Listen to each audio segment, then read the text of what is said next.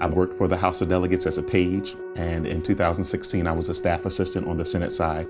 I think what really got to me was you would hear delegates talk to constituents and tell them one thing, but then go back and vote opposite of what they said they would do. These are people that we're trusting in, the ones that we put in office that are supposed to fight for us, and in actuality, they're fighting for other things, big interests or corporate interests.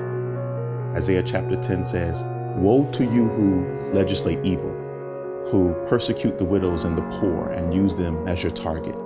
And that's disheartening because when we look at what's going on in Washington, what's going on in Richmond, we can see that they're legislating evil to block health care.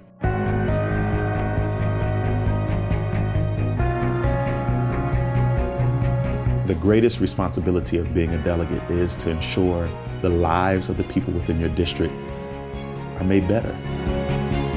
My name is Joshua Cole, and I am running for the Virginia House of Delegates for the 28th District.